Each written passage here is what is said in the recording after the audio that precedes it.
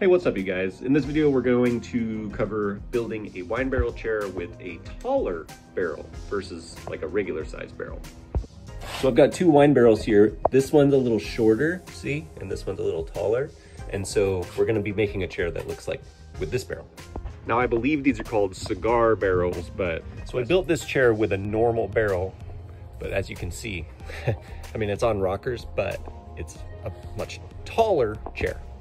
So I skipped the fun stuff in this video, which is breaking down the barrel, sanding it, and then doing the cuts, doing all the things. All right, so when you first break down, all of these staves are gonna be really just, they're gonna have a sharp edge on all of them, and they're gonna have crystals on them and all sorts of stuff. And so we sand everything down, and then I applied polyurethane to all of them so that they have a nice protection, because more often than not, they're outside.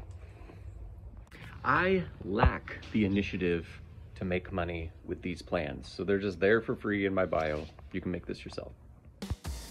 So we're gonna take the back legs and we're going to mark 17 to 18 inches depending on your comfort, and then we're going to attach the seat boards to the back legs.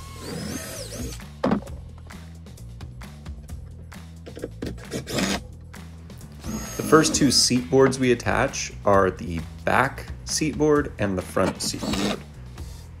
And we're going to make a little picture frame out of it.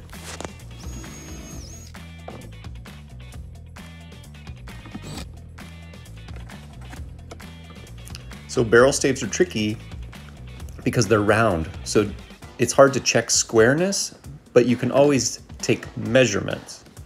And so just see if the distance is good when you're putting everything together. All right, sweet. The picture frame is done. And so now we're gonna fill in the frame with the rest of the seat boards. And then we'll attach those and just check for even spacing as you go.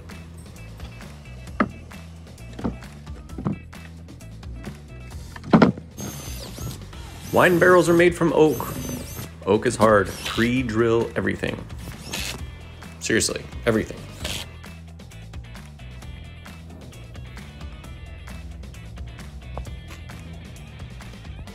Next, we're going to attach the front legs, and I mark mine about 14 inches off of the ground.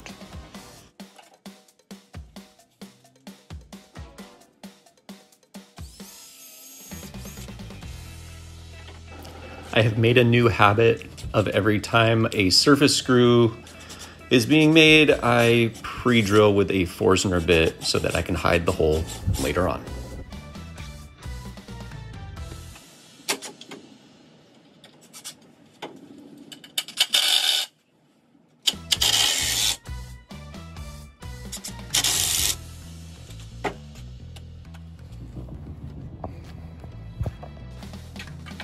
And now we're gonna create a layout for the back.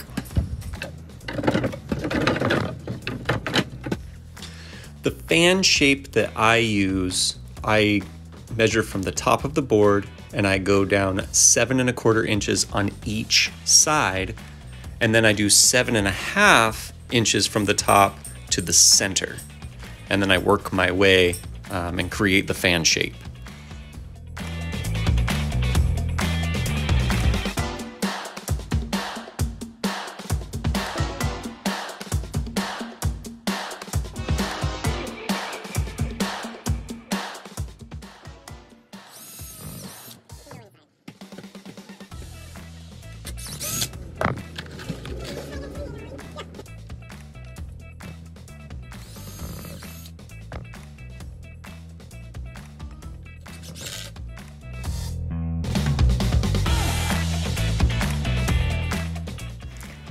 All right, once the top board is on, we're gonna put on the bottom board, and I measure this 3 inches from the bottom.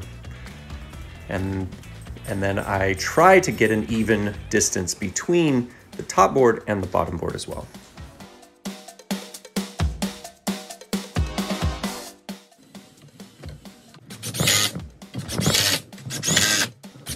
I will admit that I have been very crooked putting these boards together in the past. For the middle board, it needs to be 11 inches from the bottom of the bottom board to the top of the middle board. That might be confusing. From the bottom of the bottom board to the top of the middle board is 11 inches. And that way it's got something to sit on and it's got something for the arms to sit on. Next we attach the arms. And I like for the arms to have a 4-inch overhang on the front. The back's gonna be different because every barrel is a little different in height. But yeah, 4 inches on the overhang on the front.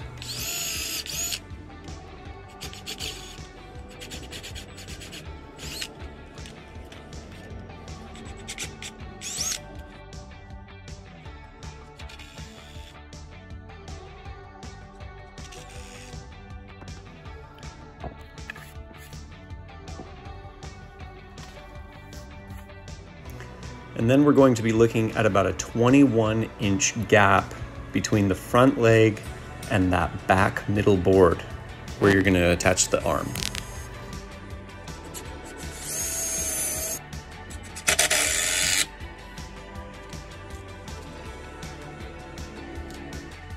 So I just want to take a moment here. If you have 3 drills, one to pre-drill, one to do the Forstner bit, and then the other one to drive the screw in, that's really great. I don't have a wish list, but if I did, I'd ask for another drill.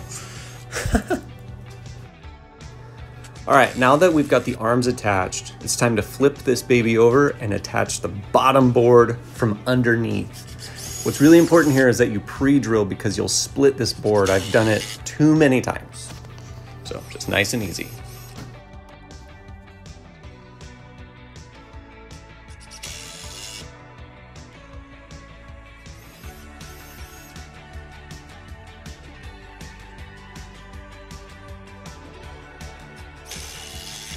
And now it's time to attach the bunghole. This is your front brace. And I use 2-inch screws for this. This is the only time I stray from the 1 5/8 inches.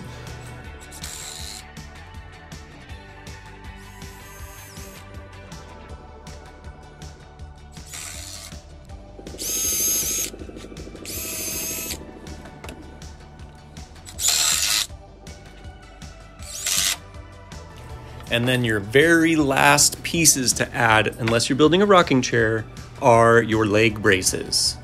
And so we'll just set these up. I like to mark 4 inches off of the ground, and then we'll attach the front first and then the back next.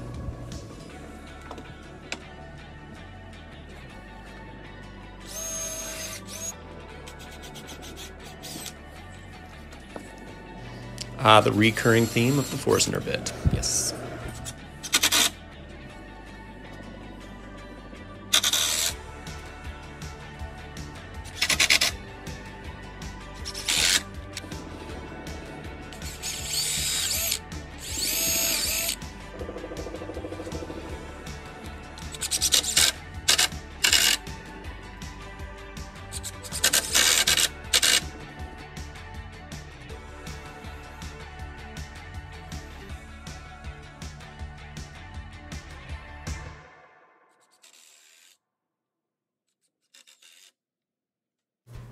Okay, first off, shout out on this angle. Get out of here. But yeah, now we're just going to attach the final screws, but we've got a pre-drill and do the Forstner bit on 6 new holes. So let's do that. Also, a shameless plug, if you do enjoy watching this kind of stuff, I always appreciate it if it's liked and followed. The YouTube algorithm likes it too. So thank you very much.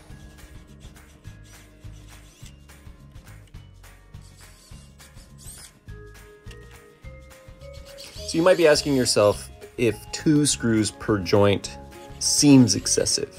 It definitely is a lot, but I have found that it makes the chair significantly more sturdy. So I'd highly recommend 2 screws for every joint.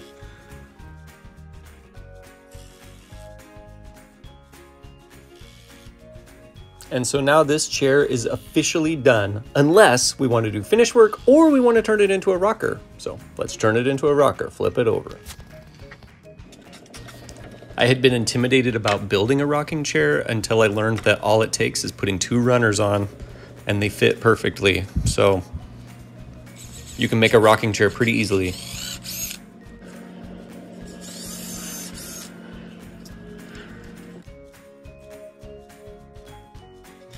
I would like to add though that you definitely need to pre-drill here and really watch your connection because you can split all of these boards really easily.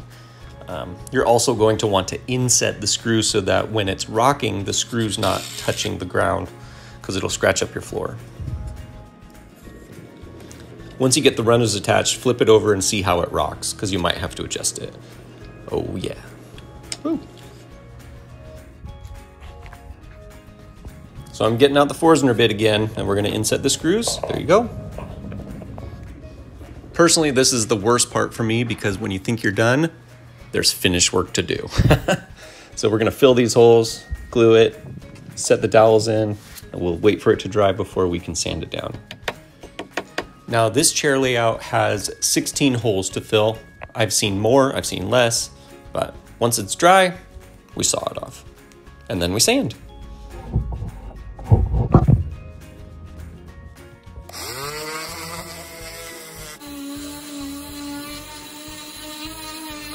And then of course, with the sanding, you're gonna knock off the color. So we're gonna do a little bit of stain to touch up. Once the stain is dry, we'll put poly on it and then we'll be all done.